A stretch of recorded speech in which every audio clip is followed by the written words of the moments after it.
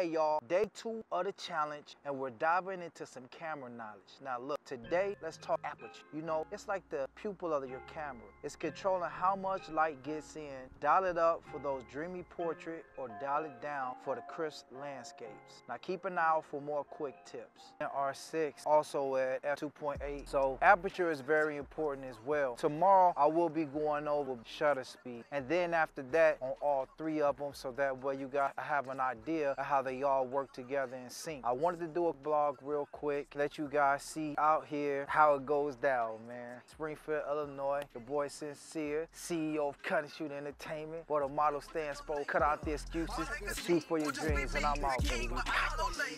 So bubble or not, please kiss the ring and don't be no hater.